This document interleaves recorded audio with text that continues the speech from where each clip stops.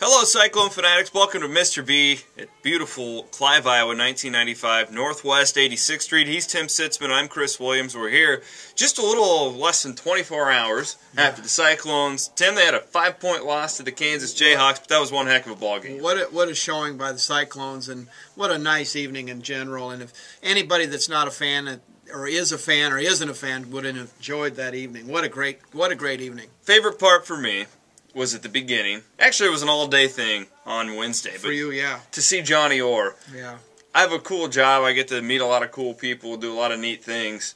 I've never, before yesterday, had the chance to, even see Johnny Orr in person. I had heard all the stories, fanatics talk to me all the time about the good old days and the 80s and whatnot. Yeah, see. To me, that was really cool to see him walk out there and do the legendary fist pump. I'd always heard about it, but I finally got to see it in real life. That was cool for me.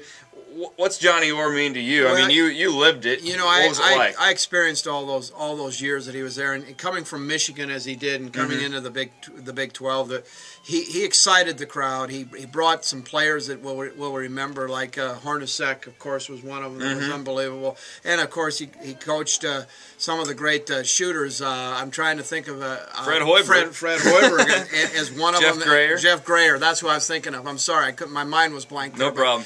And Fred, what can you say about Fred? He brought to the Cyclones what Johnny Orr brought to him back in his era is some enthusiasm. And, as we say in our business, enthusiasm will outdo a lot of talent. And he puts enthusiasm on the floor every night.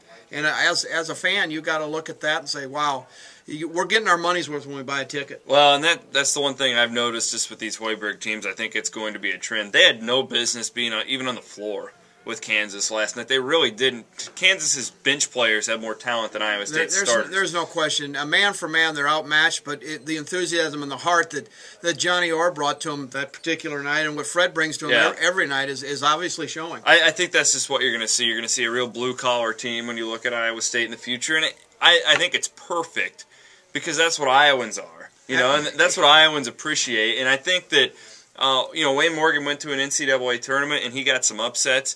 And you can carry this on through the Greg McDermott era, but you didn't see that blue-collar effort, and I think that's kind of where the disconnect started. Now all of a sudden it's coming back to Ames, and that's what I really appreciate. And I think that's what Johnny, and going back to what we started this conversation about, I think that's what he brought to Hilton Coliseum was that blue collar, work hard. We can take care of the Giants. I think the quote in the paper by Wayne Morgan was something.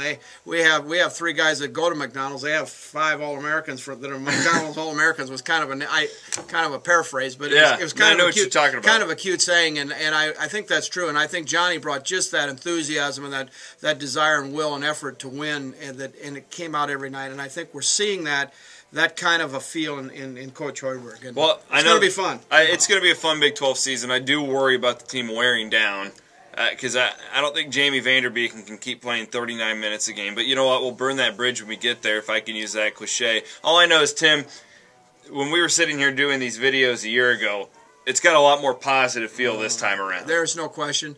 And you know what? This is a year when we know that team that's practicing with these guys every night is just as good or better. So we got to realize that this is a year of building. But what we're seeing is the core and the presence of Fred Hoiberg at Hilton Coliseum and maybe the next Johnny Orr, if you will, to bring excitement to Hilton Coliseum again. Well, Tim, it was a good talk. I wanted to get your thoughts on it because, like, say you lived it, I did, and I can't sit here and tell you I remember what the good old days were like, because to me the good old days were Jake Sullivan and upsetting Texas when the team went 8-8 in the Big 12. And those were good days. But and I think the statue to Johnny Orr up there it's an amazing tribute to the guy who really brought a lot of life to basketball. And we've gone through a lot of years where our football team's been up and down, and we were a basketball school. We went through the last few years before Fred came that we didn't even know if we were a basketball school as fans. And now I think we're starting to say, hey, Iowa State's a basketball power to be reckoned with in the Big 12 in years to come. And when you come to Hilton Coliseum, for sure, you better put your lace up your shoes. I had a guy ask me a question. It was a really intriguing question on my Des Moines Register chat earlier today. He says, if Royce White's playing this year, what's Iowa State's record? And I think that's a good question. I can't help but say 17-0 though. Well, if you put a body in that game last night, an impact post player. Right. And there's no question to me that you beat Northern Iowa with Royce White. There's no question that you beat Cal, and there's no question that you beat Nebraska. Last night would be the only toss-up because I think it's tough to say you throw one guy into the mix and you beat the third-ranked team in America. But that's how close this team is right now, what we're looking at, to really being a postseason contender. I agree with you, and I also agree with the fact that I think these young guys you're going to see a little wear down as they get into the Big 12 and they travel and all that. It will happen. And as a fan, we got to step back and say, hey, let's look to the future. Let's look to the excitement that's going on that floor every night, up home or away. They're giving everything they have, and there's more good things to come. They're fun to watch. Tim, holidays are past. Yes. What's going on here at Mr. B? You got anything going on? You know, as usual, our January and our July are our two sale months when we really have to move the merchandise out of the store, make room for the new spring goods that are going to be coming in our case right now. So now's a good time to shop us and save some money out. The same high-quality service, the same high-quality products, Chris, that you and I have talked about over the last few months. And it's now time to come in. The selection's still pretty darn good. We had a great season, though. Thank you to all of you out there who shopped with us. But we had a great season, and I think it's time to come in January and pick up a few bargains and help us get rid of this stuff so we can get some beautiful things in for spring. Well, I'm looking around, Tim. I see a lot of sales tags. A lot of sales tags. It's great for the consumer. It's great time, and you still get all the same things we talk about at holiday time. Free parking right at the door. We get the same service, same guys on the floor that we smile at every day, and they're doing a great job. So come in and see us. We've got a lot of product.